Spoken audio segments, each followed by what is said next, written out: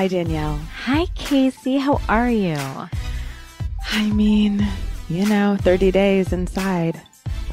This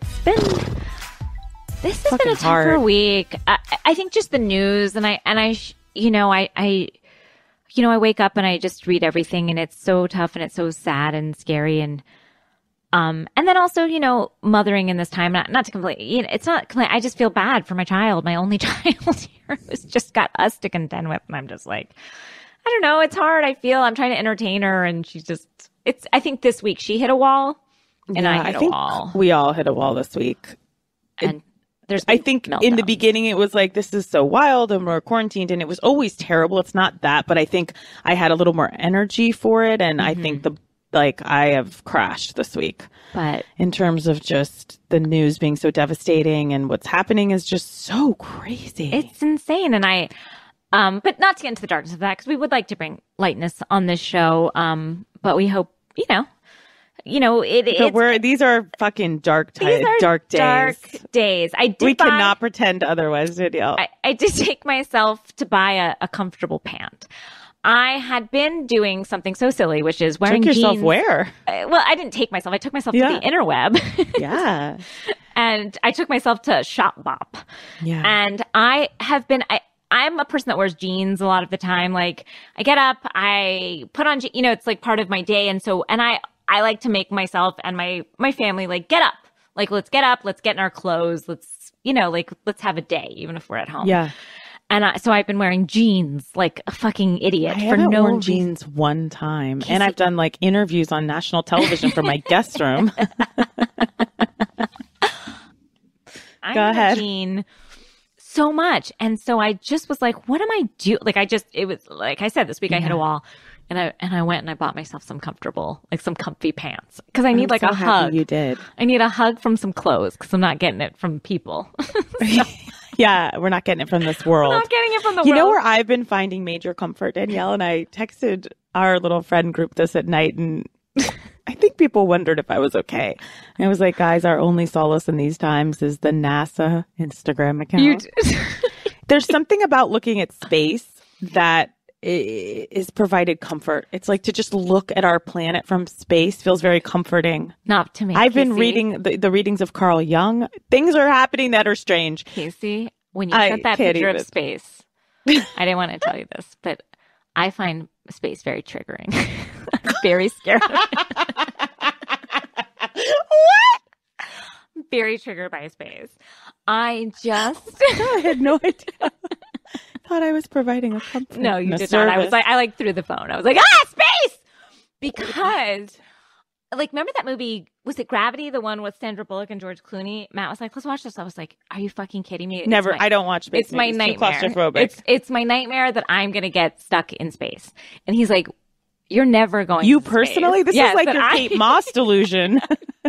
First Kate Moss, now you're an astronaut? He was like, there's so many other ways that you're going to die. You're not going to get stuck in space. I'm like, I have a recurring nightmare that I will not even a daymare. It's just something I envision. It's something you're living with. Where I am afraid that one day I'm going to get stuck in space. And how do you get there? Is this like an Elon Musk type thing where you're going to colonize Mars? I don't know the specifics, Casey. Right, but you get there and then somehow I'm going to get shot into space. And you're never coming back. And I'm never going to come back. And you just float forever. You just float till you die. There's nowhere you're going to go.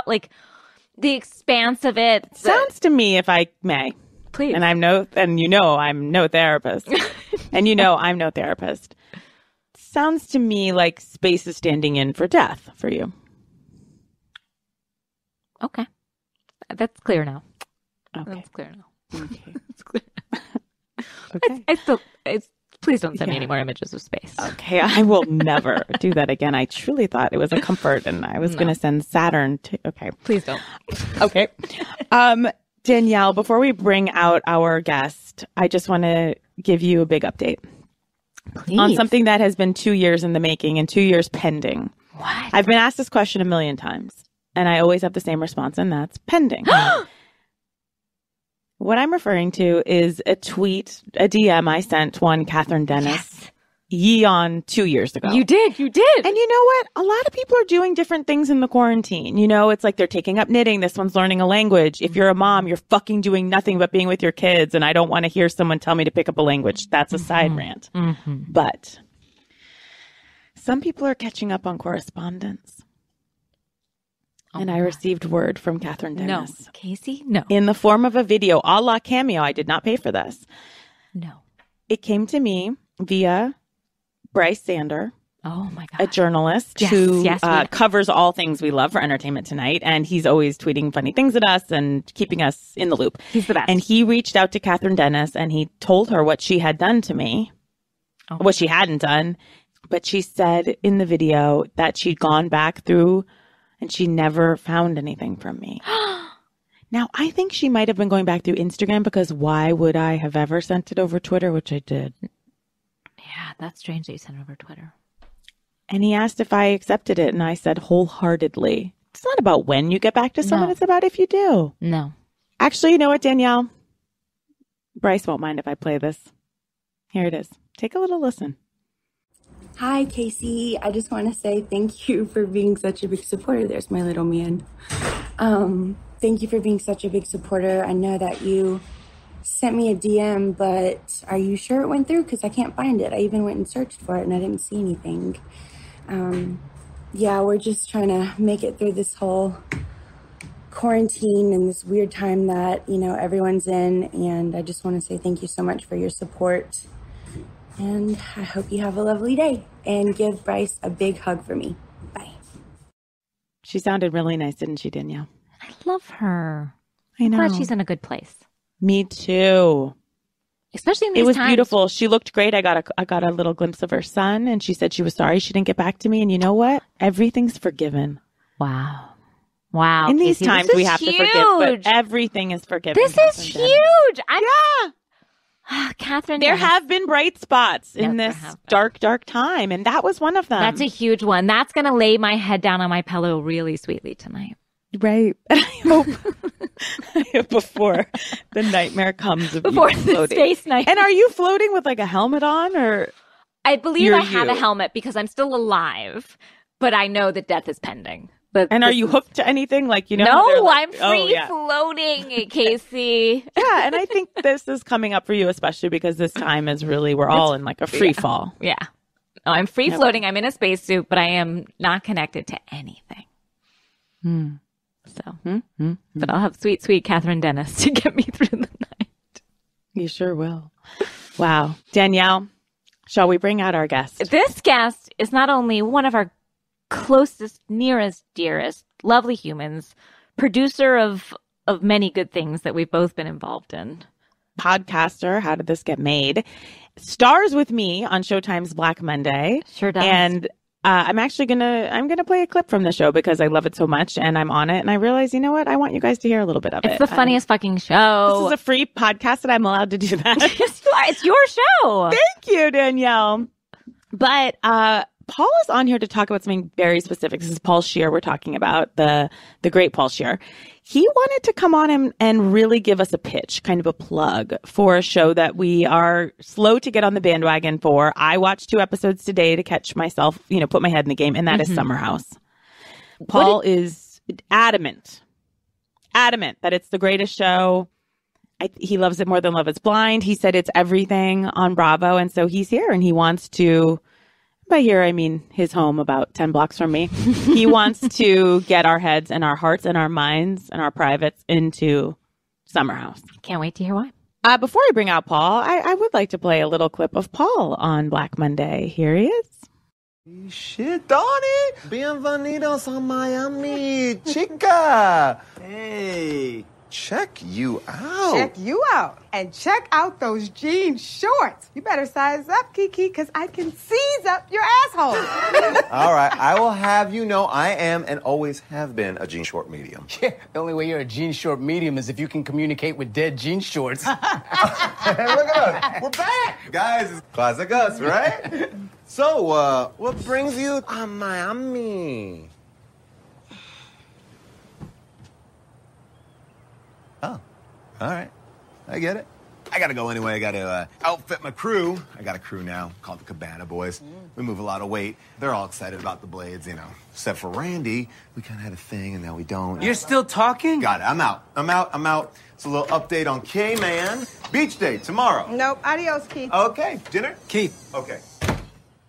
Wow, I love that. I love that the clip. best. Welcome, Paul Scheer. I am so excited to be back. That clip was insane. What you can't see there is that I am fully on rollerblades, or I guess roller skates. My character makes a transition this season. It's a very big transition a lot of people make between, skates into blades, and we really are going to cover that I extensively. remember that on the time show. in America. That's a real time capsule.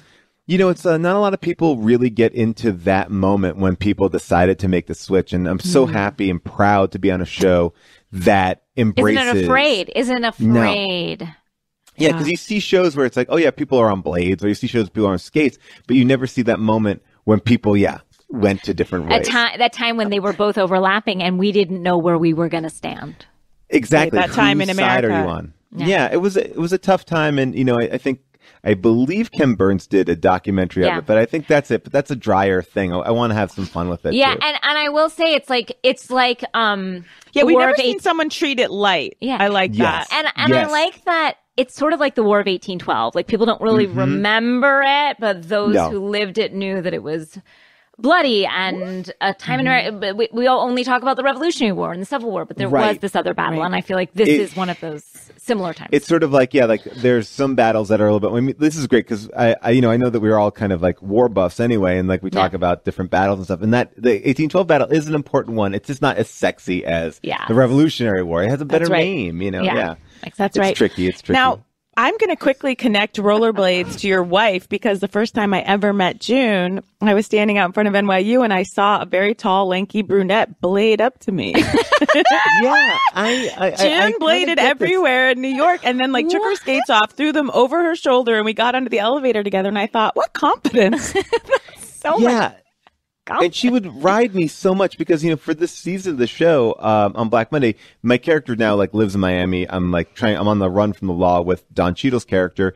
And I'm now rollerblading, and I have this whole crew of rollerbladers or roller skaters. And she made fun of me so much from my roller skating, and she never brought up that she did it. It's almost like she erased her rollerblading history. Well, we hate in others what we see in ourselves.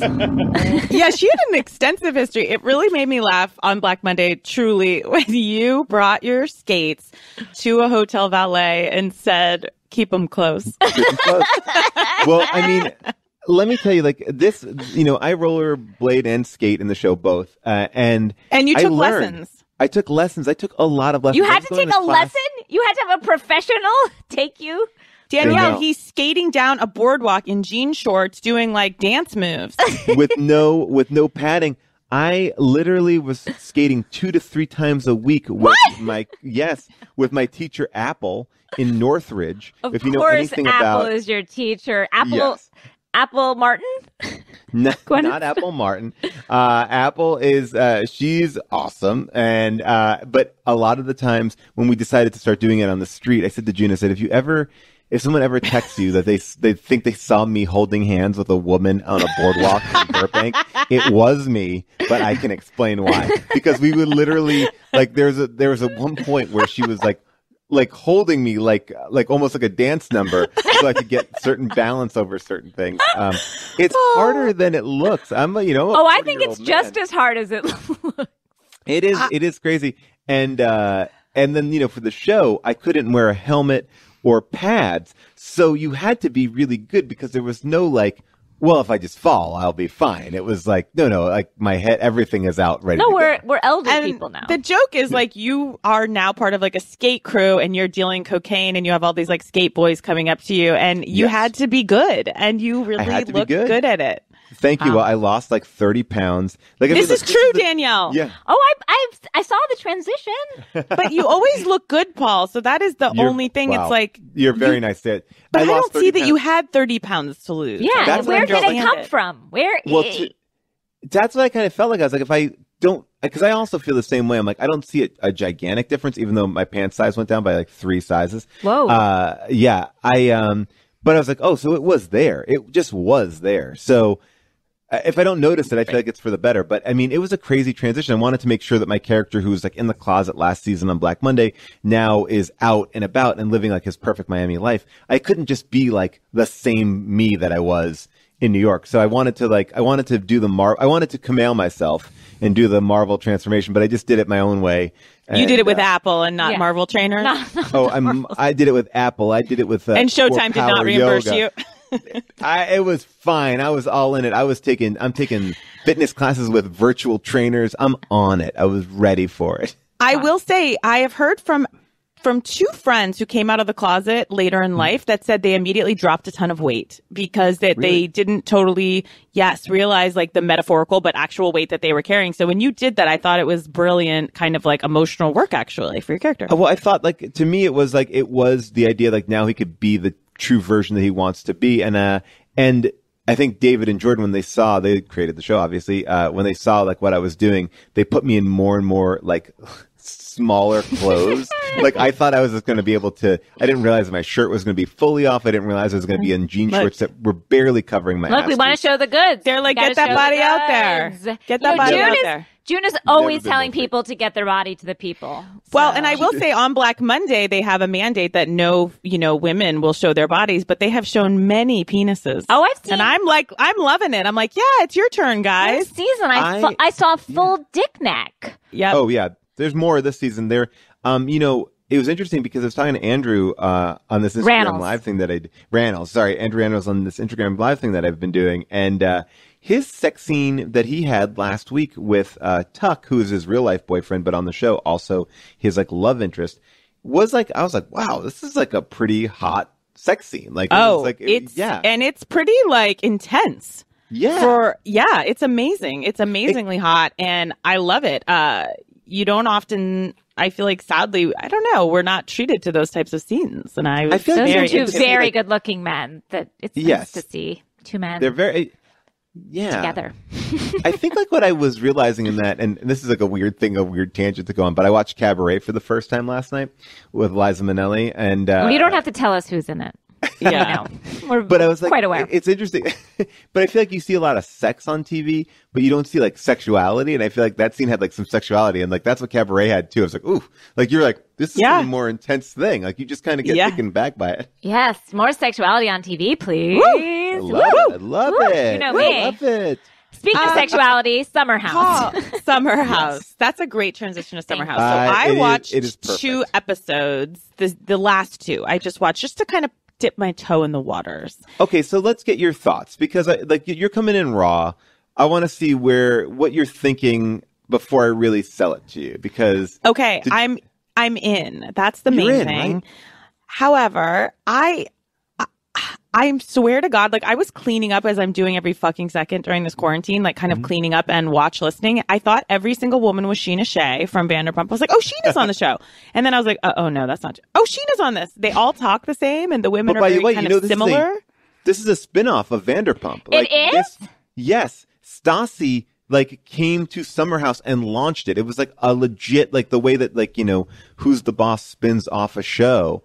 Gina's just peeked her head in and it's wondering what I'm talking about. I didn't know that Who's the Boss spun off anything. All the family did. Does June know? Oh, she can't hear this background that we're looking at. No, she can't hear it. No, yeah. They're appreciating your background. Who is it? It's Casey and Danielle. Hi, June. Do you want to come say hi? You're not on camera. Come say hi. Guys, we paused for 1 second because June Diane has walked into Paul's room and has told us some alarming news. We were all talking about if we've been able to keep up with any type of self-care, if we've spoken to our therapists, and June is the queen of the multitasker, and it seems she's still finding ways to multitask. You really are, June. Can you explain how your therapy appointments are happening at this point? Absolutely. So 2 things are calming me down. I have limited hours. Paul and I are really splitting the days and trying to do this in a really in a really egalitarian and equitable way, right? So in terms of our work hours. So with the very few hours I have to work out, shower, relax. There's a lot that I need to do. I appreciate that you relax. I can never get that. Well, but that's what I've had to combine now. So I am taking baths really calm me down. but I also have to talk to my therapist. And so I have taken the last couple therapy calls in the tub. And I've been Splish splash of the water. Splish splash. Listen, there have been a couple unfortunate splashes that I've definitely had to cover. We interviewed somebody on Unspooled one time who was taking the interview in the bath, and it was just hearing like the trickling of water and the splashing. I was like, why are we doing this? It's like, I've typed on a computer in a bath once. I'll do a lot from there too, but I've never done a therapy session. When I'm in a bath, I'm in a bath, and that is all I'm doing. Do you ever tell her, June? You don't want to tell her what you're up to? I don't want to. Isn't that your job? Just tell her that exact everything? It is, but I feel like it's a lot to be like, I'm completely naked in a body of water. June, I got news for you. She knows. I think she might now. By the way, there's been a couple of like, whoopsie, like, ooh, the soap. But I don't think a bath is a bad place to be for a therapy session. It's like you are in one spot. Like very relaxed. Like to me, I was cleaning up my kid's bedroom one time when I was on the phone with my therapist, and I felt like that was kind of cheating. And then I got self-conscious, and I had to sit down in another room. I feel like also a little bit new to it. Like I've been, when you've been around the block. Well, in June, of course, you've shown up to many sessions and slept through them. So and then reported on my dreams. I mean, I've gone to therapy with June, and the first thing that she says when we get to therapy together is, "I'm tired." I'm just I want to go to sleep. I'm like, okay. When he asks, a wave of exhaustion hits me as soon as we walk into that room. June, have you ever slept during your couples therapy session? No, but I've literally said, like, my eyes are closing. Somebody better say something to perk me up. That's on you. Say something interesting, or I'm taking a snooze. I will say, I don't think I could talk to my therapist if I did not have underwear on. I need to have. Now listen, I also the other problem I have, Danielle, is like I like a scalding hot bath. Like super, super hot. And so I have to get it to a temperature that literally turns my skin red. And then I have to warm it up. So there have been a couple of times where June, you have not put her on mute. I've muted her. To the point where, but again, I fall asleep so much that it's not uncommon to just go silent. For me to just go away for a bit. Now, is this the same therapist you've had for years? Oh, yeah. I mean, I've been with her for over a decade. I was going to say, so she knows your I feel like you've said so many things to her. I'm surprised, actually, that you wouldn't tell her, like, I'm straight up in the bath.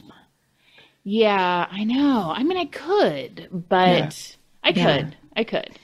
Well, thank you, June, for this. And you've continued to pave the way in terms of multitasking. Yes, you really have. I like a bath therapy. Like I do feel like that could be something that could be sold out here by LA therapists. Like, get in the bath and we'll just talk. Yeah. You think that hasn't been? You think that's not going on already? I'm sure I mean, the other problem, this is the last thing I'll say, is like I've had to put her on speaker a lot because I lose my little earbuds all the time. So I've had to put her on speaker, and then it's like quite a strange echoey experience also in there.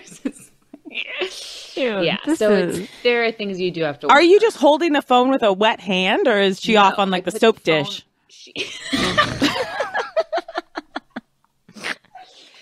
Sitting quite nicely on like a little bed of like ham towel. Well, that's nice that you've made her real nice and cozy. Yeah, she's got a nice little throne there. Okay. June, reporting from the quarantine. Thank you. Always multitasking, even during the quarantine. So, love you. Bye, June. So that was June. Can I have my earpiece back there? Oh, perfect. June was also in the bath while she was talking with us. Yes. She brings that bath around. It's a portable bath. Oh, I didn't mean to say Who's the Boss spinoff. Growing Pains had a spinoff called Just the 10 of Us. It was about the gym teacher. You don't have to explain. Right. Patrick Duffy, of course. No, that's a different show. No, different show. What? Just the 10 of Us is the coach from Growing Pains. He moves. Yes. Yeah. I have seen the oldest, sexiest daughter, the redheaded one. Yeah. In my yoga class. Okay, I know just the 10 of us. Sorry. Okay, yeah. So it was about a family with 10 kids. So basically Vanderpump Rules bred Summer House. So that's why I think you have that connection to those voices.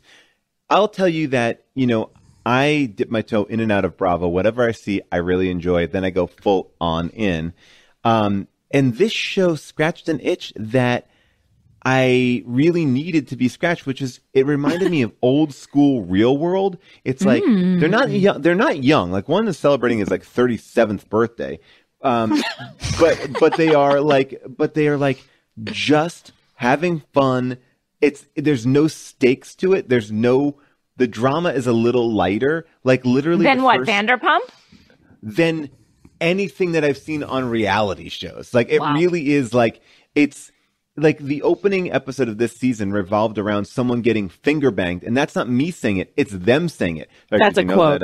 They're like, yeah, Kyle finger banged Lindsay. Oh, and they're 37 and they're saying finger banged. Yeah, they're talking about getting finger banged, and no one in this house fucks. All they do is dry hump and finger bang, and it's like it's crazy. Except for this one guy in episode 2 who is not a main member of the cast, who was going down on his girlfriend on one of the other girls' beds. Like, they were having a party, and they shot it in a weird way where you saw just enough to make you be disgusted by what was going on. I feel like a prude, but I'm truly nauseous.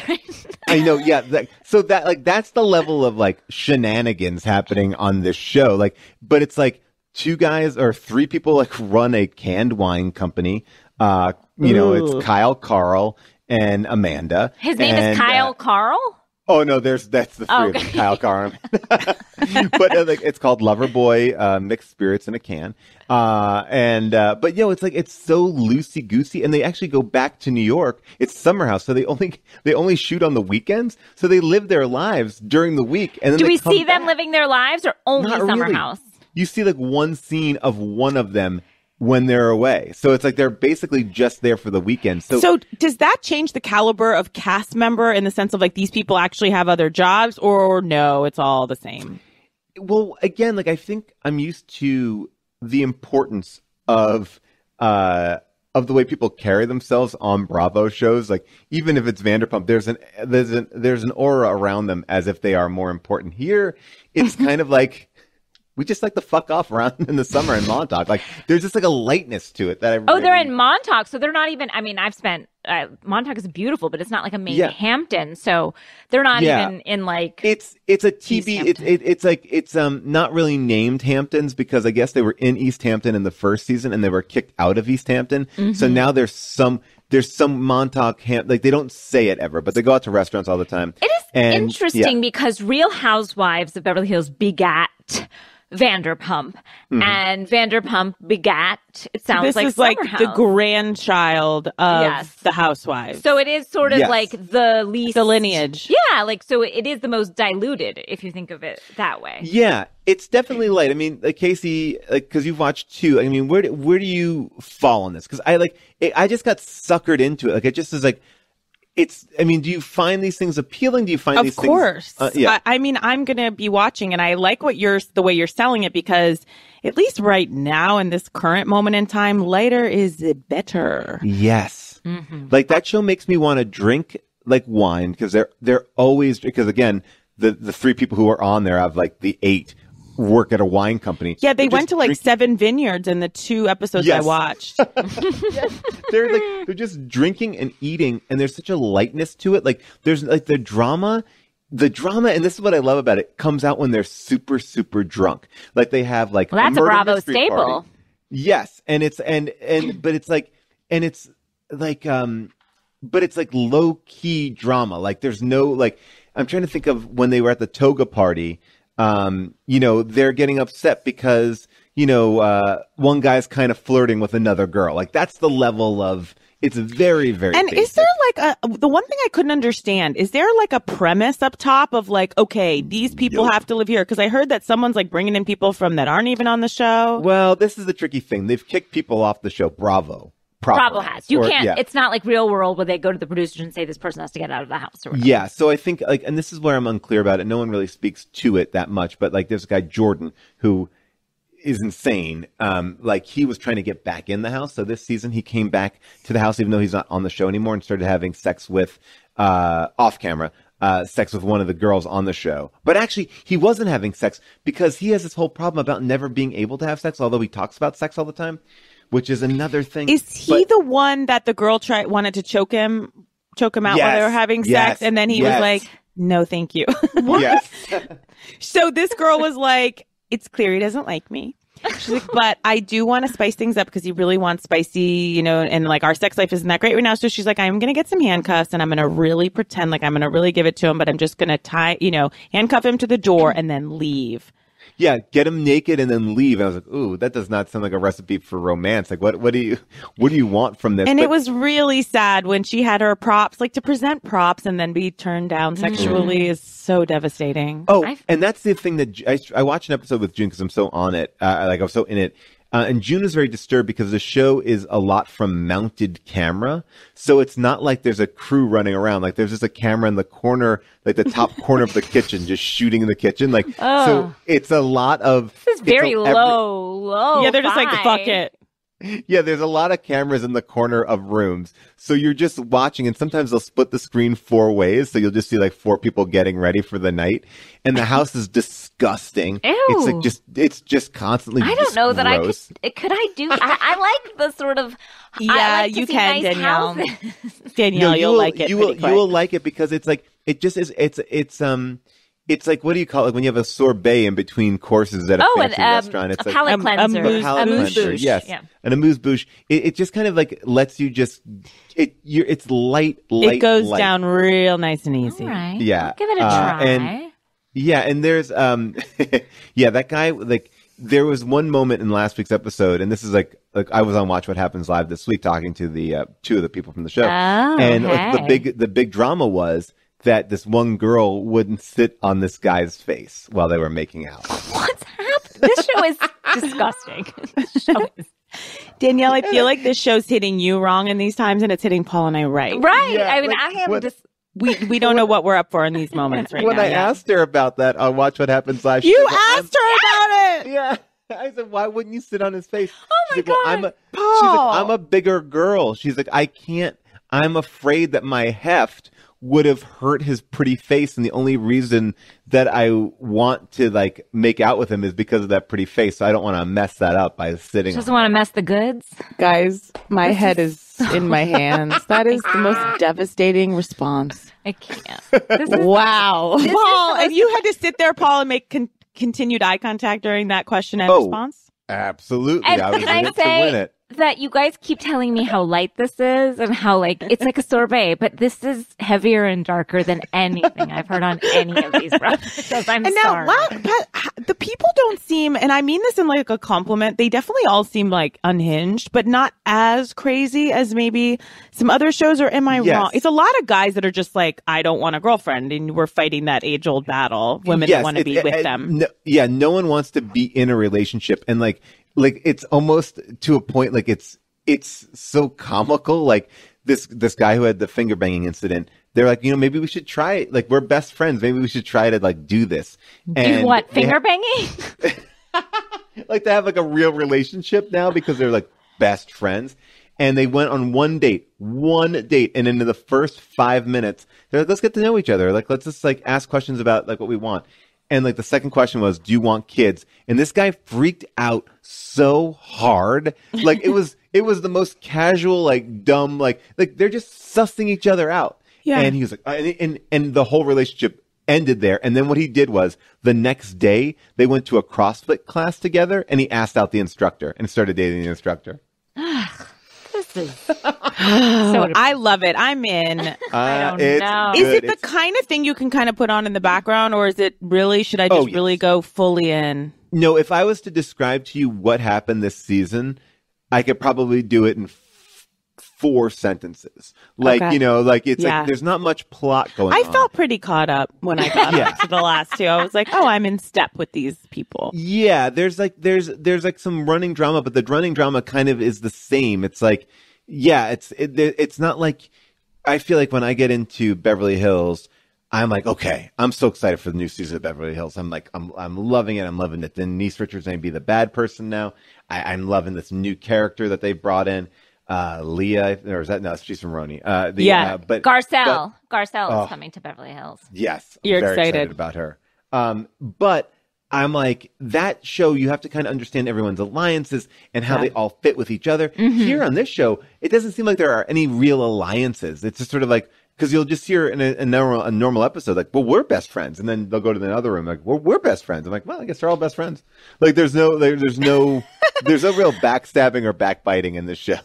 I like it. It is a lighter touch than Vanderpump. Feels very dark, and I had to kind of get past that to like Vanderpump. Vanderpump is Summer House is a fun. But as Vanderpump, as they get more successful, Vanderpump carries a weight to it that's a little bit too much for me. Like, I mean, I like it, but we were just talking about that. Yes, agreed. So this is my quarantine recommend. I dipped my toe into this a little while ago. I got obsessed about it, and when they asked me to come on the show again, they're like, what do you want to talk about? I was like, Summer House. And I think everyone was kind of surprised by it because it's one of the Bravo shows that no one... It's under the radar. For sure. But I will say, Paul, when we did a live show, we were asking, like, what is everyone into? And I mean, we were shocked. The applause was literally thunderous for Summer House. So I don't think you're alone. Brian Moylan's building steam. Brian Moylan also talks Summer House. He loves it. Yeah, because I think it's like, I just think what it does for me, and again, it just brings me back to my original days of watching like Ruthie on The Real World, that girl with Lyme disease, Steven slapping her in the face, like those Irene. Irene, like those kind of drama, those beautiful moments, those beautiful classic TV moments. To me, Real World Las Vegas, it doesn't get better than that. Trishelle. Trishelle, so good. I mean, so much good stuff there. They literally lived over a bar. You couldn't get better, so like, that's the kind of drama that I like. I can just like binge them out so easy. And you're right. It's like cleaning up the house and listening to it kind of work. I like it's that kind of show. Perfect for these times. It sounds dark, but I'm going to give it a whirl because I'm only painting some of the crazier moments. I think you'll like it, Danielle. I would love to come back and find out what you think about it. All right, I'll try and dig in this week. Let's see what I can do. How's your appearance on Watch What Happens Live? Do you guys feel good about it? Yeah, it was airing really fun. As we speak.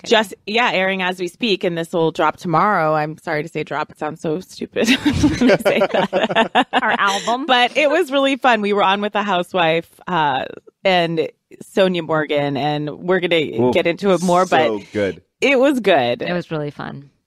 It was that really show nice. Works very well in that format. It's already so kind of low stakes in a good way and very simplified. I felt very casual. And he kind of just... Yeah, he rapid fires questions at you. So you just like, it's almost like, now we're talking to you. Now you're talking, like, the crosstalk is at a minimum. So it's very easy to kind of make it look good on TV. Yeah. It was great. Yeah, I loved it. Paul, is there anything else you want to just tell us about your quarantine before you go? How are you feeling? Where are your spirits? I'm very lucky because I love my wife and I love my kids. And we often talk about this idea like, oh my gosh, wouldn't it be amazing to freeze this moment? Like our kids are growing up so quick. Wouldn't it be great? And I feel like we've gotten that wish. We've gotten a chance to be around our children nonstop. And that's awesome. But on the other side of it, it is like being in prison and not knowing how long the sentence is for. So there are ups and downs in that. It's like, are we here forever? Like, because you hear certain things one day and the next day. So yeah, highs and lows, but getting through it. I bought myself a Tiger King COVID mask so I could wear that out. It says Carol did it on the front of it. I've been building Legos. Legos really help me because there's so few things in life that you can have like a completion to. And there's something very zen about like, I did it and now it's over and I feel like I've completed a task. It feels really good. That's nice. And as of tomorrow, I start shooting a TV show from my office for Marvel. All the camera equipment is here. I'm looking at it right now. What? And I'm setting up. Yes. So I don't know. You're a character in it? There's something going on. I can't really talk about it more than that. Probably I already said too much about it. But yes. There's something going on. The minute that it became clear, like within this crazy time, like there will be content, like there will be blood. I was like, I bet Paul has 20 ideas. You're always so like forward thinking about this. Well, you're very so adaptable, and you have such forward thinking in terms of like work. And I'm very impressed by the content. Like, you've been hosting these great Instagram lives for Black Monday on Sunday nights, which inspired Danielle and I to do it. Like, you're a visionary. So fun. Well, you're so lovely to say it. It's been so fun, and like, I think that, by the way, I think people should tune into this Sunday of this Instagram Live. It'll be our mid-season finale, and we'll have everybody from the show this Sunday. It'll be really, really fun. And we've had great people on the show. My big dream guest was to get Claire Danes to come on to think it was a Homeland after show. But it was working down a path for a while, and I think that's fizzled out now. Fizzled out. But, get Claire Danes to jump on Instagram Live to do a bit. That would be amazing. A tough ask.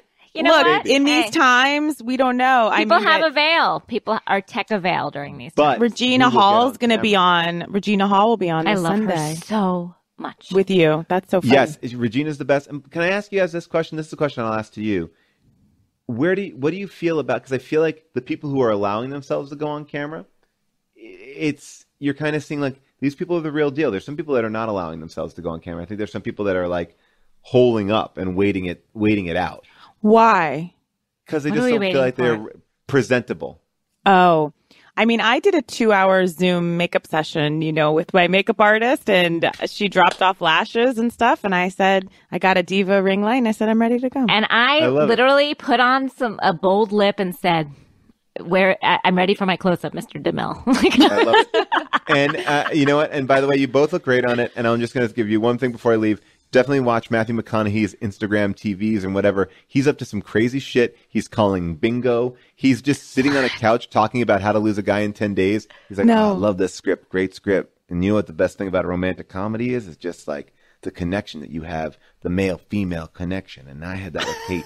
And it's like, who's asking these questions? He's just like, he's out there just kind of rapping. It's like those big, those commercials, those car commercials, but it's just small McConaughey. Wow. I didn't think there was any like thinner membrane that could be between like celebrities and the public, and yet it's even thinner now. It's just like people are just like, fuck it, here's my bedroom. Like, it's just gotten nuts, and I love it. We're seeing so many celebrities' houses. I mean, people are just ripping on Drake nonstop. Yeah. Like his house is like people. That's a wild lobby.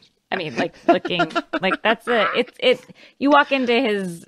I just saw the Architectural Digest thing, and I was like, this is insane looking. I've never seen anything like this. These are very, very strange times, but very strange indeed. Important to try to make people laugh if we can, and it feels fun and like a nice release to do fun, creative things. Yeah, I mean, more than ever, we are home with nothing to do, so give us stuff to do. And if we're lucky, every television show will make a comeback at some point during this quarantine. In a living room. Or a bedroom. Yeah. Thank you so much, Paul Scheer. This is so great. I hope you all try out some more Summer House, and we'll see how it all ends this season. And Paul, I'm actually gonna I don't know if you would say play you off for a podcast, but with a clip of mine from Black Monday. I mean, but I'm glad you came on, and I hope everyone watches Black Monday. You're so fantastic. The mid-season finale. This is it. We'll come back later and finish on it up Sunday. All Bye, right. Paul. Bye, everybody. Bye. So I am going to leave us with a clip, frankly, of myself and Andrew Rannells. I play Tiff Georgina. This is in the 80s, and I am a denim heiress. And I'm in an arranged marriage with a gay man played by Andrew Rannells, and I've now demanded a baby from him. And this is a scene from that. And thanks for indulging me. Enjoy. Blair, I want a baby. The next words out of your mouth better be grand piano, bird, or I love your way, 'cause single. I'll do all the work of hiring all the people to do all the work. You will not need to do a thing except... And I've even taken the liberty of setting up bathroom 4 with some lotion and the new Richard Gere GQ. No, Tiff, we're not raising a baby together. I know firsthand how a bad parent can fuck up a good kid. No. The answer is... You don't get to say no to me. Okay, you have hijacked my name and my life and my identity. I was Tiff Georgina, and now I'm just some mama bee hawking scants to a bunch of Bible-breeding bitches on a channel in the teens. It's not great, Blair, but I'll take it, and you don't get to take it from me. And unlike you, I don't get to have a beard unless I go off my scronolactane. Is this really what you want? Yes. But my clock's a ticking, so you've got to get your Richard in gear, so to speak. Little dollop will do you. Little squirtages. Okay. What if we do a test run first? Yes. I know this hotshot who's coming to the election party tonight, and he's got 3 kids. So why don't you stay home and offer to babysit and see how it goes? Afterwards, if this is still what you want, I'm on board. Yes! Oh, it's a deal, Daddy. And here's our little baby boo-boo. Okay, well, don't infantilize the cup, because I have to Uh-oh, baby's hungry. use it. We're back. Before we get into the cities, Casey, I would just like to shout out a really good friend of mine who's doing amazing charity work right now with everything going on in the world. Her name is Brooke, and she's a superhero, and she co-founded this organization called 911. And what they're doing is they're collecting money. They started a nonprofit, and they take all the money that they collect and they buy food from restaurants and bring it to hospitals for all the people on the front line doing the amazing work right now. So Wonderful. Not only are they feeding those people that are heroes every single day, Yep. but they're also keeping local restaurants in business. So it's I this love that. amazing organizations are doing such great work. So if you know, I know we're all right now looking to help, and nobody's got a lot of money because nobody's working. But if you do have some money and you are looking for even $20 to feed a nurse or a doctor or the janitorial staff of these hospitals that are all. And also, I just want to quickly point out, my friend was saying, like, a lot of these nurses, it's so crazy. They're eating, bad food from a vending machine. So imagine going into work, morale being what it is, to be able to get a nice meal, nutritious, good meal when you're doing the heroic work you're doing is incredible. And so I will be donating. Yes, it's called Dine11, DINE11. And they are on Instagram. They have a website, everything. You can write it off. They're legit. We don't even have a website. I know. Remember when we were going to make a website and then someone was like, I don't know if people are doing websites anymore. They're definitely doing them for charity. This is not. I mean, I guess we are charity. We're becoming it. I love that. Dine11. Dine11. It's an amazing organization supporting our frontline workers and supporting local restaurants, keeping businesses going. And it's so great. And they're doing such great work. So I just wanted to shout them out tonight. Because even if you give $20, it's amazing. Even if you give $5, let's be honest. That's wonderful. If you give $1, and write it off on your taxes, guys. Oh, Danielle. When you're listening to this, just know that you will have either seen or missed our performance on Watch What Happens Live.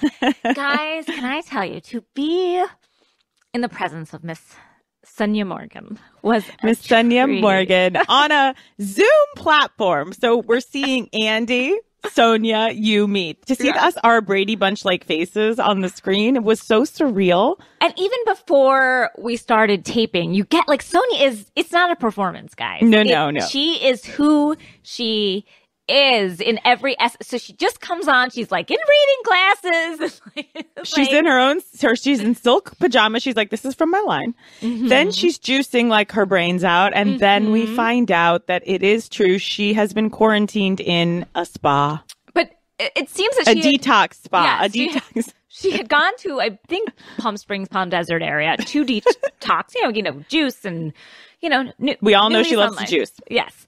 And so, and it explains the gassiness. I will say it's all coming together now. Yep. But, but then when the shit hit the fan and everyone went into quarantine, she was kicked out of that spa because they said we're no longer, this is no longer a place where people can be. It's no longer an essential business. Yes. It's not essential to some. And so she walked down the road, I believe. Kicked down the road. Like a can. Like a can. I'm sure just dragging her silk pajamas. And she said, you know what? There was another spa down the way a little bit. And guess what? They got my juice this year. Yeah, they do. And I was like, so she's alone at the spa. She looked gorgeous, guys, as you'll see. Not a stitch of makeup. I said, I said to her, Sonia, did you bring, she's like, I don't have any makeup on.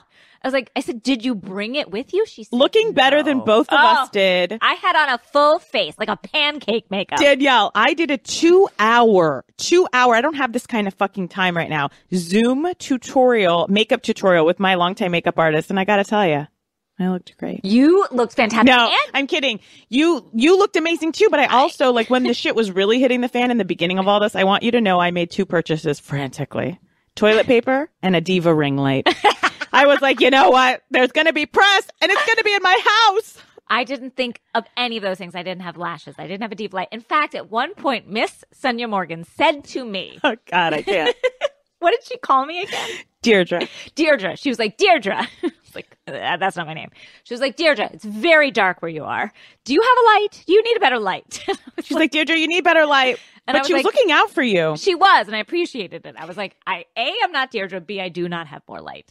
But C, she loved you. It was very cute. Danielle was dressed as Sonia in her classic look with, go ahead, with Danielle, a tiara,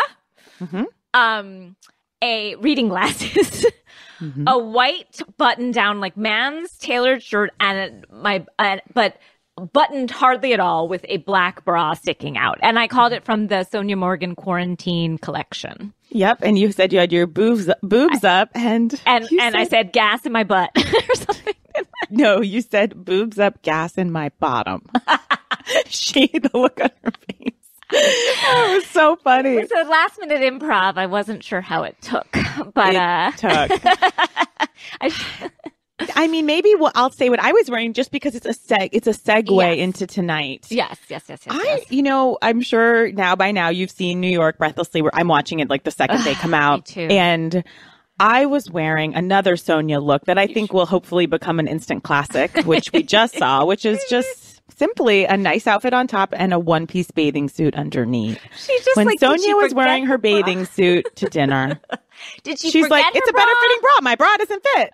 She's a hero. She is. She just doesn't give a fuck, and I appreciate that. She doesn't give a fuck, and yet looks so beautiful, is so effortless. She was genuinely such a nice person, too. So nice. She was talking about her daughter being in quarantine. I just love that she is alone, juicing, basically with strangers. I think we asked if she had sex during the quarantine, and she said it's not over yet. She said she's looking to, quote, catch a D. So... You know what? We've had that was truly the greatest hour of my quarantine. To us, you're welcome. He just kept saying you're welcome. And we were so grateful. Everything that she said was so wild. Like she said about Leah, she's like a rash. She's like a bad rash. And then she goes, but I mean that as a compliment. And she does. And the truth is, she does. It's not like when Ramona's like, I thought it was a compliment. Like, Ramona doesn't give anybody a compliment. She's just a cunt. I love Ramona, but she is. And I say that with love. No love. But Sonia Morgan, when she says I mean it as a compliment, she does. And it was hard to drill down with her on how did she mean that as a compliment. It kind of fell away. It almost doesn't matter. It does not matter. She was like, kind of, it sticks with you, a rash. That's a good thing. And I was like, great. Love that. Now, speaking of Leah. Okay. We were introduced to a look. Now, we've seen so many looks. And Sonia was in a look of her own this week with her barrette, a side barrette. Which I like. I found it I did too. Fresh. I found it fresh. Mm-hmm. Like my daughter. Easy breezy cover girl. Easy breezy. Childlike, but in a good way. Maybe she's born with it. Maybe it's Maybelline. Yeah, definitely. However, Leah's fishnet black kind of mosquito net style bucket hat was tough. It was a look I didn't know. Well, it took me a while to settle on what it was. I was like, can I see through that hat? Is it a hat? I didn't know what I was looking at. So am I looking at sunglasses pushed up? Yeah. Am I looking at a low-flying bat plane?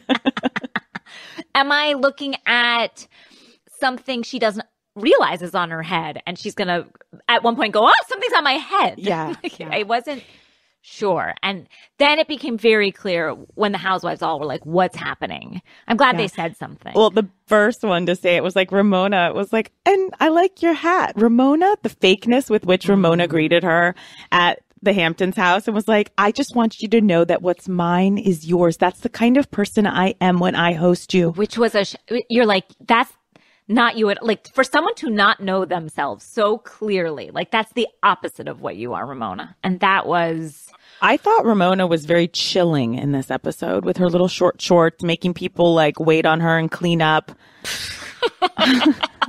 You know what I'm seeing that we're getting a lot this season in the first 2 episodes is a lot of shots of a Ramona strut, of her sort of feeling herself walking down a street. I don't remember this from past seasons, and we're really getting this woman feeling herself walk. Like, it's a lot of like, in like a 70s movie, like Staying Alive or something, where we see like John Travolta like strut down the street. Like, this is what we're getting.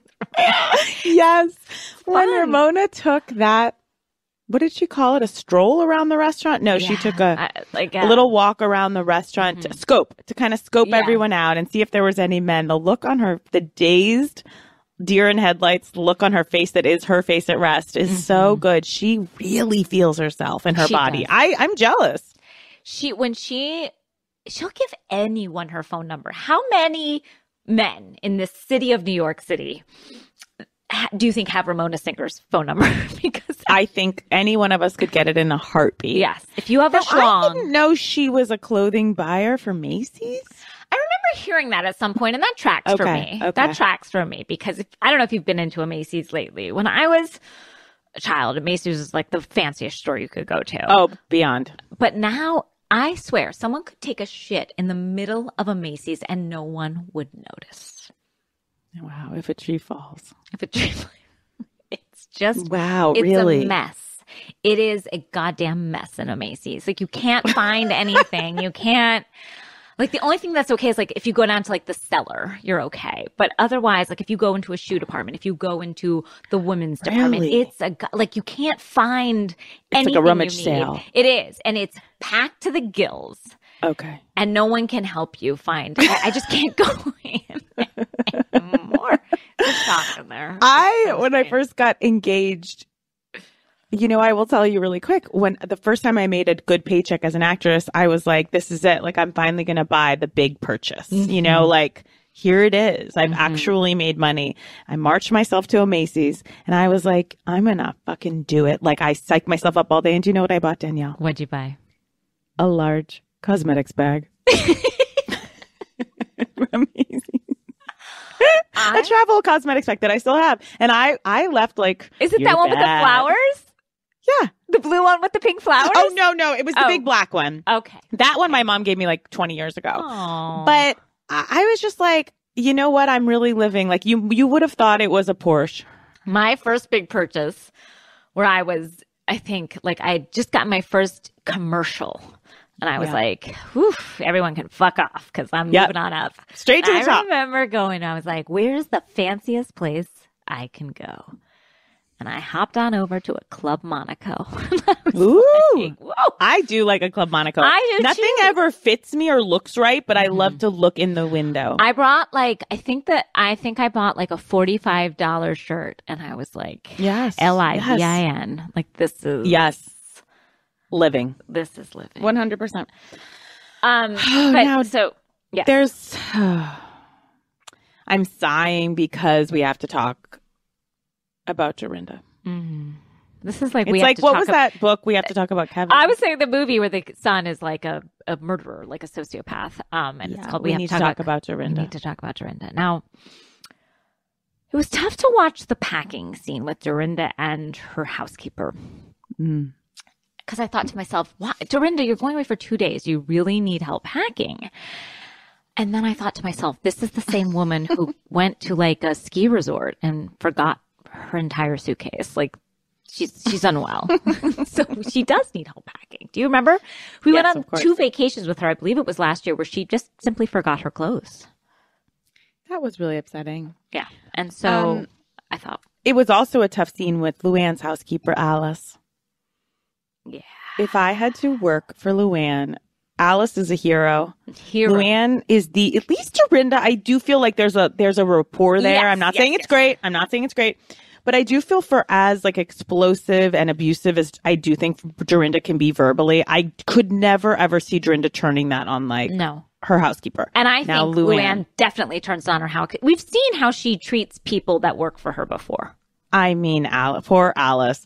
The way Luann was talking about, well, you can tell that fall's coming. You know, the tree, the flowers have turned purple. That's the sign, Alice. Oh, Alice. Fucking scary. I was like, when she told Alice she was sleeping out that night, I'm sure Alice was like, thank God. What we're saying, Luann, I thought she was in upstate New York. Well, she, of course, has her, new place, which we saw about 1 million outdoor shots of from varying lengths. Yes. But this is the house that her children almost sued her over in Sag Harbor, where famously Andy filmed his one-on-one. That's right. I got confused for a second. So she does have two houses, but this one, she sort of, it's the children's house. Like the children basically own Yes, her, and that's what I love, there. that in last week's episode, she was like, oh, my kids, they've been so great. She's like, they've just seen everything. They've never once gotten upset. And I was like, didn't they sue you over that house? They sure did. Oh, now, why are all these women who have been through the ringer and have lived a life, why are they treating a tattoo as if someone just came home from prison? Like they're so freaked out by a tattoo. It seems strange. It's so... They really show their age in that moment, because I think we forget sometimes when we see grown women out like dancing at the club and drinking and picking up men, and then they're like, oh, a tattoo, that's where they draw the line. Like, and it was like, really, I mean, these are our aunts. They're all of our weird aunts. Yeah, I mean, we have seen Sonia, who I love, basically have butt sex on camera and be like, yeah. But a tattoo. Just this week, she said, oh, I know him. Just this week, she goes, oh, I know him. I had sex on his sink in San Tropez. Not a problem. And yet a tattoo, oh, she's disgusting. Like, don't defecate on your body. And then she's like, I mean defame. She's like, it's okay to defecate on your body. That's I'm fine with. That's A-okay by me. Dorinda is in darkness. And I do believe, it's hard to say this, and I know I've gotten comments for this, but I don't know if there's anything else we can say, but that she seems to be either incredibly depressed and leaning on alcohol, or in the clutches of alcoholism, and it's causing her things to spiral. There's so much darkness in Dorinda. And I don't know what, I mean, I do know what it's about, in the sense that, her husband died and it was terrible, but I don't know where the light is. The dark has taken over. You know how, I don't know if when you were a kid you saw the Never Ending Story, but remember they keep saying like the darkness is coming, the darkness is enveloping, and there's not much light with Dorinda. Did you see how she backpedaled? It was very, I think, kind of subtle, but how she backpedaled when she realized that Leah was not like Tinsley and Leah was not going to take her shit. And then she was finally like, yeah, it was a misunderstanding. Yes, we've never She was like, all right, I'm going to give Leah a chance, because she thought that Leah was going to be as weak as Tinsley is. Now, we also saw, as we were saying, Ramona making Tinsley and Leah clean up the trash of the other women. Mm-hmm. And Ramona said, I'm not helping. And I was like, I mean, what would I do at that moment? I guess they were scared of Ramona.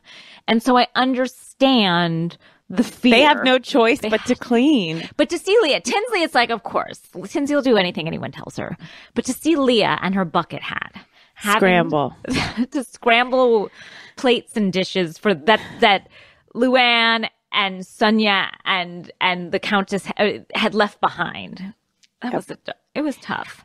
Now, the basement room that she put Luann in, that was a wonderful reveal. That was great. She was like, because she had set it up beautifully. It's like, you have a private section of the house, your own entrance, your own exit. You can have sex down there. You can do whatever you want. You have your own bathroom. It's a suite. You won't hear Tinsley and Sonia drinking late at night. And so she really built her up. And then to go into that empty, cold base, not temperature controlled base. No, I could feel how cold it is. I could feel how even though that it was wall to wall carpeting, but freezing, freezing, empty, not a picture on the wall, a cold TV that did not work. That and Luann was like, "You gotta be kidding me with this shit." And usually I'm like, Luann, over yourself. But I felt the coldness of that basement so real that I was like, yeah. What did you say about it? Who do you put down there? I said, you put in a basement, you put a prisoner or a crazy aunt. That is, and if you think about it, that is kind of what Luann is. But like, that's the cross section where Luann comes. Yes, but it's not where you put a friend. And it was. Ramona was fucking with her, and I just loved it so much. Gaslighting her, too. Just being like, it's the best room in the house. And to put Leah in a beautiful room. Beautiful. Everyone else had these warm upstairs room where light comes in. I mean, not a lick of light was in that dark basement. Now, I want to talk. So Sonia brought Marley, the dog. No, Sonia brought Coco? No, Sonia brought... Ramona brought Coco. But Sonia brought her dog too, didn't she? Yes. And she said Marley is not washed. And I knew what that dog smelled like. These dogs, I know I'm going to hear, but it's like the only names I can remember are Strawberry and Shortcake. Oh. I actually really like them. They're so cute. Okay, when Tinsley was like, they're Chinese dogs, they only understand Chinese, then pulled out that translator. It was like watching 90 Day Fiancé when the couples just simply cannot communicate. And then when the voice app spoke in Chinese, to see little Shortcake perk up, I was like, this is heartwarming. Well, at first I was like, they don't understand anything. They're dogs. Like, they don't understand English or Chinese. They don't understand anything. Yeah. All they know is they're with a very dim woman. Yes, dim, who's giving them probably like the strangest late night coca van or something food or coca. So strange. That was really weird. And she was like, I know you guys were vegan in the shelter, but you eat meat here. I know. So Tins. That's how she says. And I talk to kids like I talk to dogs. So, that's what she's saying to those kids of Bruce, whoever he is. When are we going to meet Bruce? I don't know that we are, because now she's engaged to Scott. Another tough moment was Dorinda crying on the phone to her contractor. I was like, in these times, it's a little hard to. And look, I would hate for my house to flood. I've had flooding in a house; it's a nightmare. But for this, no one wants their house to flood for sure. But to have this wealthy woman crying to a contractor. And then being like, there's just so much I have to deal with day in, day out with this house. He's calling me. Basically, it's like, there's so much this contractor's dealing with and the workers, they're calling me day in and day out to simply say yes or no. And look, I've done this type of work with contractors. I just don't accept that it is the reason your life is unraveling. Yeah. There's so much more. She can blame it on that, but. And Dorinda doesn't work. Is that just double checking that? I don't believe she ever has. Sure. Now, look, I like Dorinda. She's just making it very hard to keep liking her. It's 2 episodes in. It's been tough. Yeah. And I think we're only going lower if what Sonia said holds true. Yeah. But, I hope for the best. It was low when no one seemed to understand or pronounce the word touche. When Ramona was like, touche. She's like, I don't think it means what you think it means. But then no one knew. No one knew. And that was fun and tough at the same time. I mean, that's New York. I think we've got, it's a delight. You have anything else? There was a preview coming up. Sonia had a great line, and this is all I heard in the preview. She just said, and I quote, "I'm not arm candy. I don't shave my pussy." And I didn't understand what the two had to do with each other, but I loved it nonetheless. I can connect the two. I'd love to see you try. I just can. It's like, look, if I was like, I'm going to go on a limb and say, like, if this is all I was, to just be like on someone's arm, like, I'd at least shave it up. Like, well, as a person who, obviously I'm not arm candy because I don't shave my pussy. I didn't make the... People might be at capacity with this type of...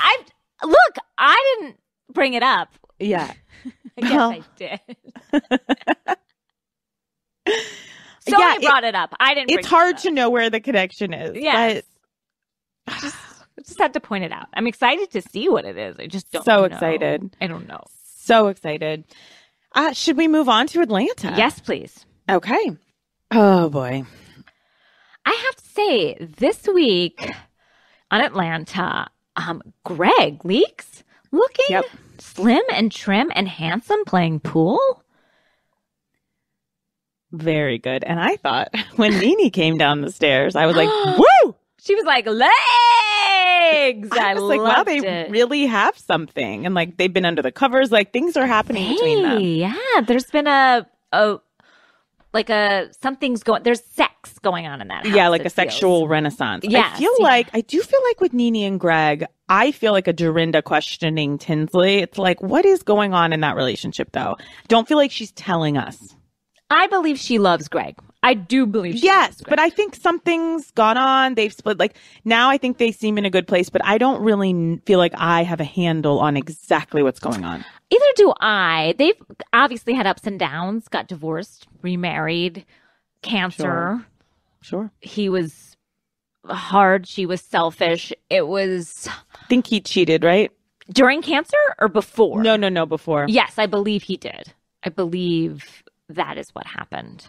Can we talk? I mean, this is kind of dark, but the news came out about Sheree's mom going missing. Oh my God. What the fuck? What the fuck? Missing for 2 weeks. That's so upsetting. I mean, again, I don't want to bring us down, but that was like a shock. I was like, oh that my was God. a shock. I know. First, I just had scanned it and I was like, oh fuck, is this to do with Corona? And honestly, just as devastating and terrible. Yeah. But anyway, I hope they find her. I hope Me too. Everything's okay. Now, one of my favorite scenes on Atlanta this week was Portia just driving by Nene's store tags and them just catching her. Like, she wasn't like on the call sheet that day. She just I feel like that happens a lot on Atlanta. I love it. Yeah. It was such a nice, fresh surprise.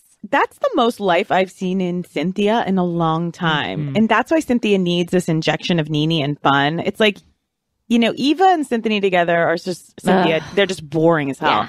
But to see Nene does liven up anyone. And so that's why we need a Nene and a Portia together. It's like, that's our Sonia and our Ramona. These are our frickin' fracks. But even Cynthia, the way she and Nene were going back and forth in that store. How often is Nene in that store, Danielle?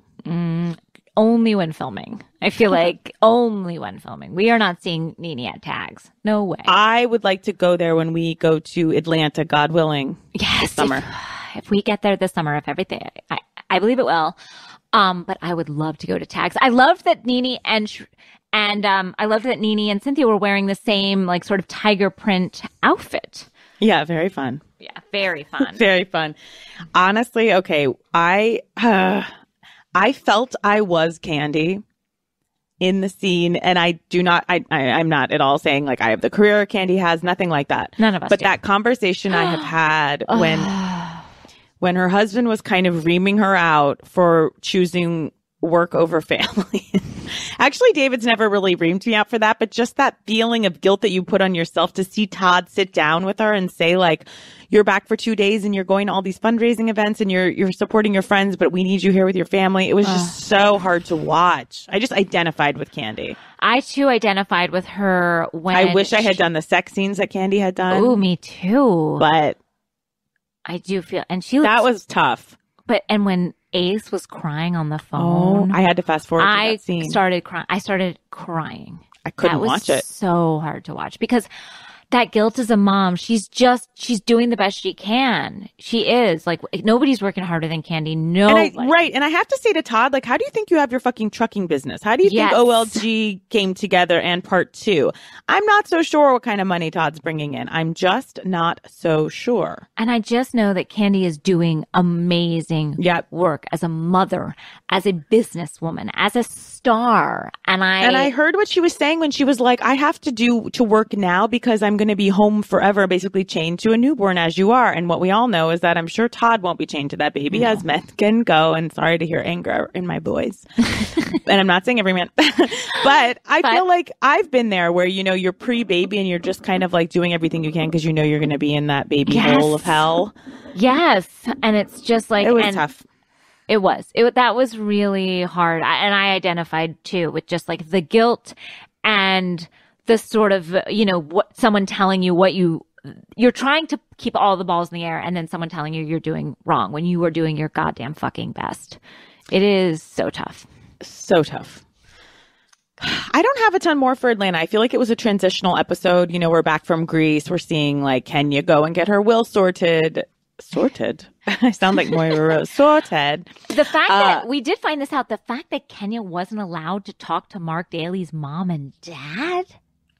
Mark Daly is a scary, scary individual. I would not be surprised if Mark Daly has families all over this country. Not at all. That he's kept separate.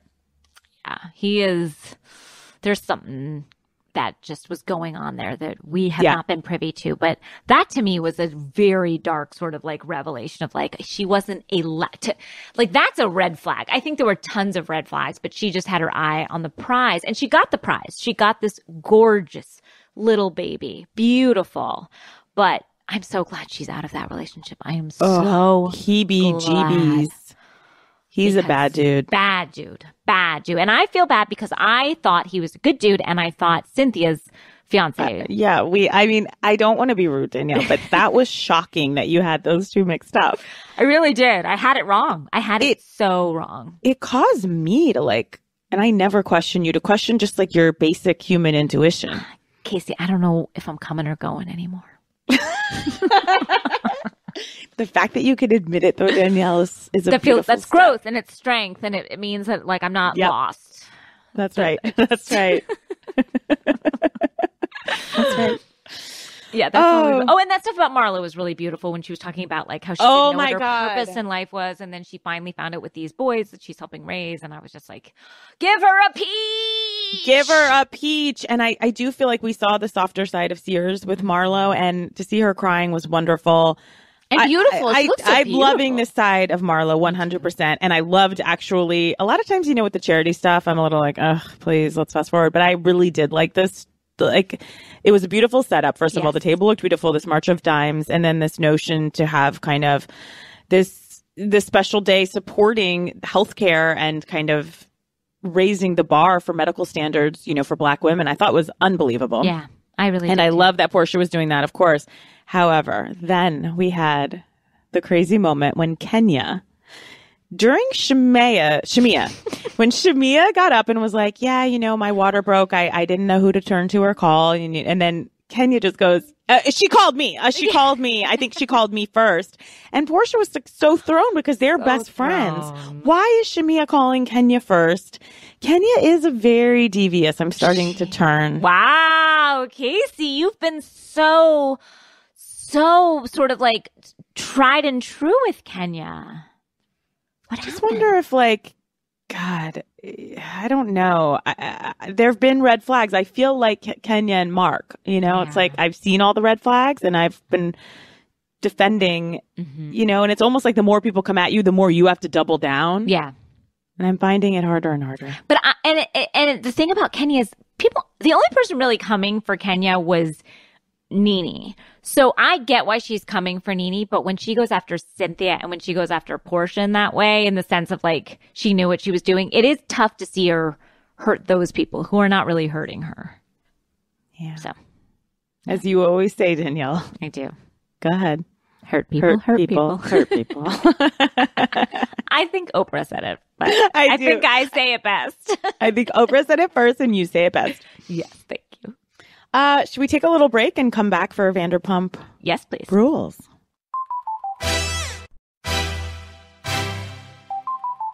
Vanderpump Rules.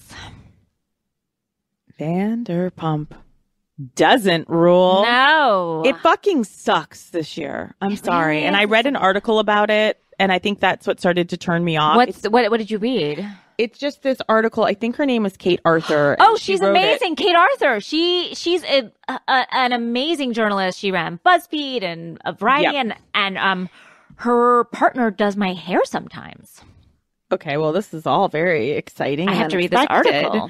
Mm-hmm. It turned me, I'm very anyone tells me anything, Yeah. I'm immediately like, that's my viewpoint. I Yes. ditch every single thing I've thought, but she crystallized what I thought, which is that it's fucking dusty and it needs to we need new blood. But What the are new we blood watching? they bring in isn't great. Like, I'm not loving this Dania. And I don't know, who's the dumb one? Who's Danica. I don't know her name, honestly. I'm Not like, is it interested. Carly? Is it something? The one who has never had pasta or whatever. Her theory about pasta is like, yes, carbs are fattening. the one who said, I bought my boobs and I named them Tia and Tamara, sister. She is unwatchable. It did make me laugh, though. I'm sorry I will say, when they were doing a cake fight and someone was going to smear cake in her face and she goes, my skincare routine can't afford this. Yes. But horrible. And then that Danica is horrible. She's like the mean friend who hates, she hates someone and then pretends to be nice to you and is kind of saying like, I don't think that guy's good enough for you. Yes, Like, it's she's just a fucking weirdo. And why is everyone telling Dana that this guy's not good enough for her, that guy's? Guess what? Dana's not that good. These guys are plenty good for her. Wow. It just is the truth. Like, I know, especially a girl who's going to say this and then the guy's going to respond with the most guffaws I've ever heard in my life when she said, I got more baggage than Toomey. Give me something I can watch. I'm starting to go with Paul's viewpoint here about Summer House. I don't know. I just don't feel like they have it. And I want to say something right now. Where are the people of color on Bravo? It's fucking shocking. How do we not have but one there's something about watching all these fucking white, boring people on Vanderpump and on Summer House. And they keep giving us more. I'm like what's happening? It's a bit odd. Bit odd. Trying to think of anything else. With Vanderpump, let me see if I have any thoughts on it. Well, if I have to see one more person on any reality show go to an axe throwing place, I'm done. I can't be bothered. But no, this is like this is like those other whatchamacallit rooms, when everyone gets caught in a room. Panic rooms. And then there was the room where everyone broke things. Oh, but that the girl who named her tits Tia and Tamara, her quote of the night really made me laugh was, I'm a picky person about my cheesecake, so I only go to the Cheesecake Factory for cheesecake. Which she told diners at Sir that were like, do you like the cheesecake? No. She's like, She's I only like personally, a professional. It has to be in the name or I don't want it. Personally. Yeah. I mean, Lisa, I was thinking, I was so wrapped up in that moment. I was like, oh, Lisa's not going to like this. And I'm like, what? This is a show. I will say, for all the things that Katie and Schwartz, I thought this was going to be the hardest thing we will ever get through.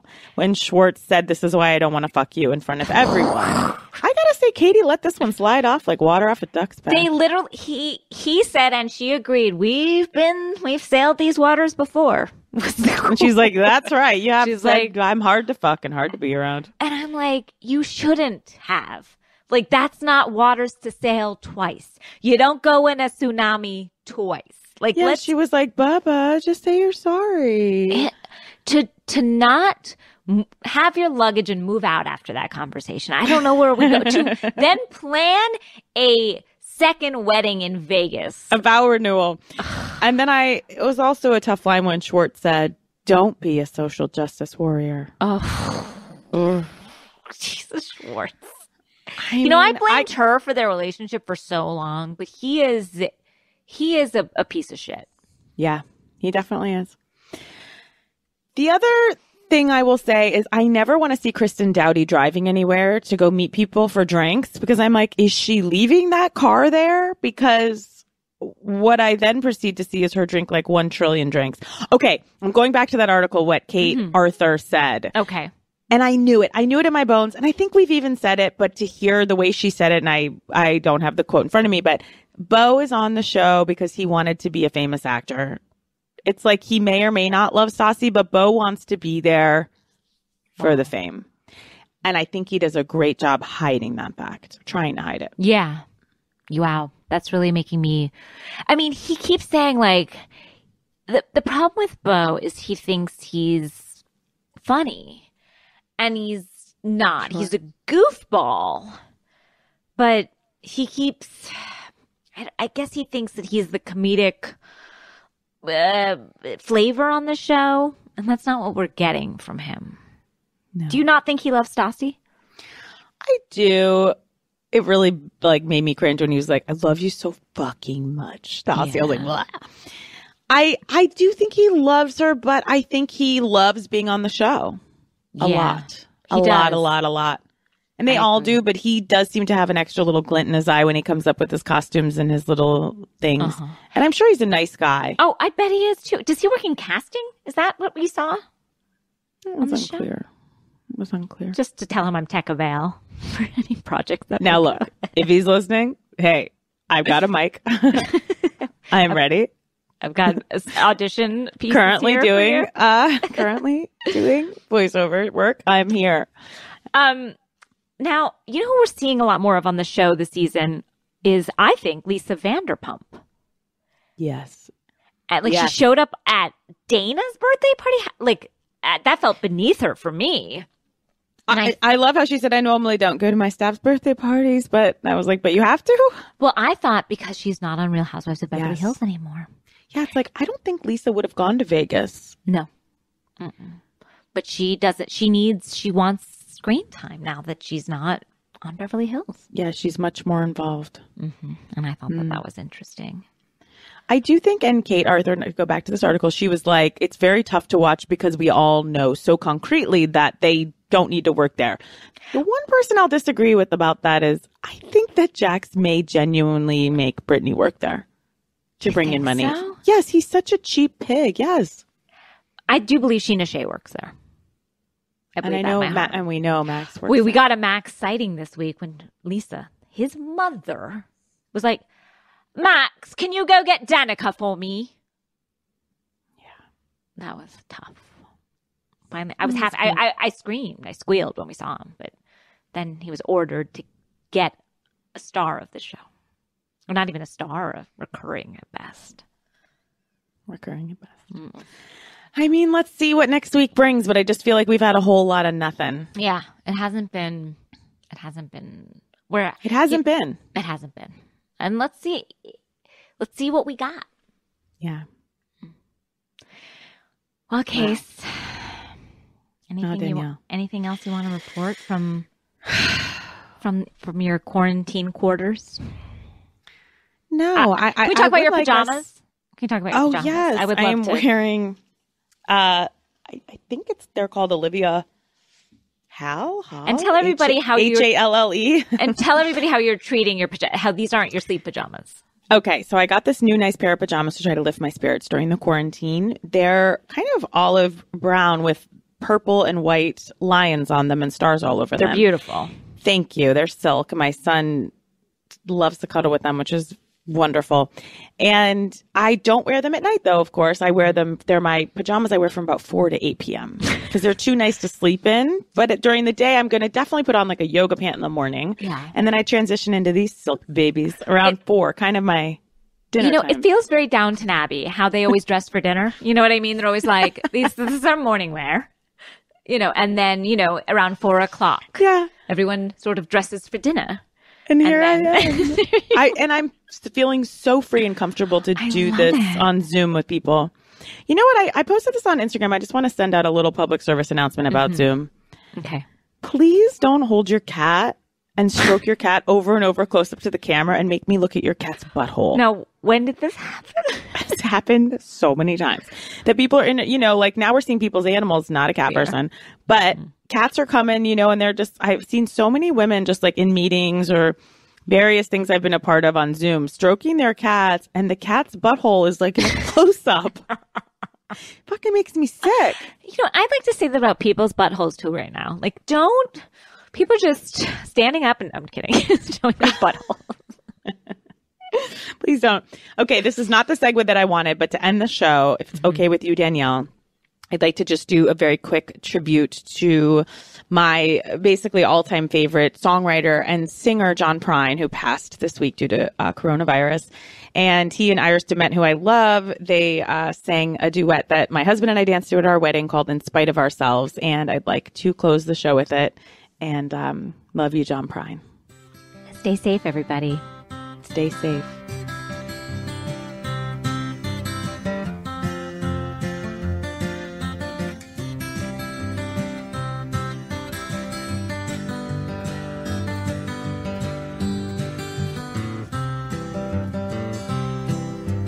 She don't like her eggs all runny. She thinks crossing her legs is funny. She looks down her nose at money. She gets it on like the Easter bunny. She's my baby, I'm her honey. I'm never gonna let her go. He ain't got laid in a month of Sundays. Caught him once and he was sniffing my undies. He ain't too sharp, but he gets things done. Drinks his beer like it's oxygen. But he's my baby, and I'm his honey. I'm never gonna let him go. In spite of ourselves, we'll end up sitting on a rainbow. Against all odds, honey, we're the big door prize. We're gonna spike our noses right off of our faces. There won't be nothing but big old hearts dancing in our eyes.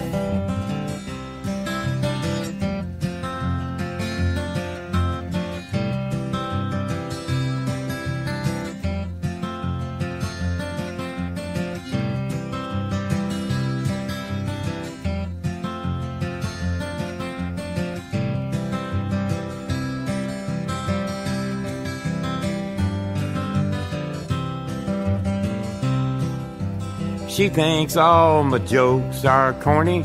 Convict movies make her horny. She likes ketchup on her scrambled eggs. Swears like a sailor when she shaves her legs. She takes a licking and keeps on ticking. I'm never gonna let her go. He's got more balls than a big brass monkey. He's a whacked out weirdo and a love bug junkie. Sly as a fox, crazy as a loon. Payday comes and he's a howling at the moon. But he's my baby, I don't mean maybe. I'm never gonna let him go. In spite of ourselves, we'll end up sitting on a rainbow.